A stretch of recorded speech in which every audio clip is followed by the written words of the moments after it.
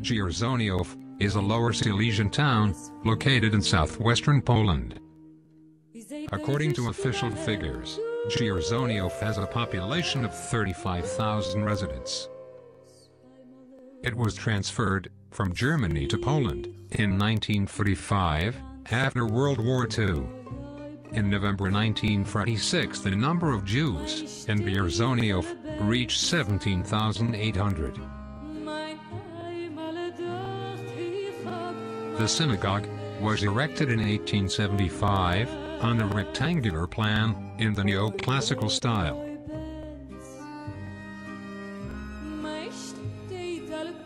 On the eastern wall, a wooden frame of the Aron Kodesh is preserved. It is crowned with an oculus.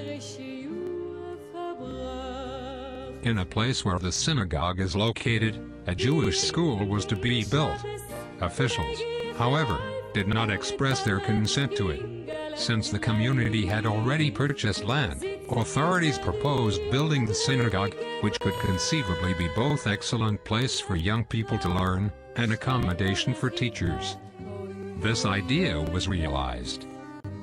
In 1937, the Nazi authorities forbade the use of the synagogue by the Jewish community.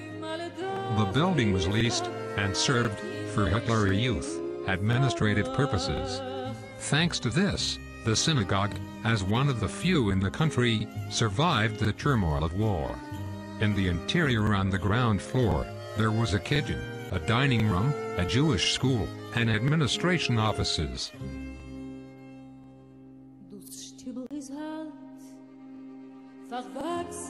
On the first floor, there is a large prayer hall, which is surrounded from three sides by galleries for women, supported by wooden columns.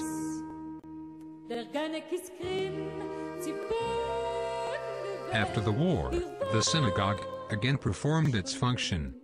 But, from 1968 to 1980, due to immigration of Jews, messes were held irregularly, and it was closed.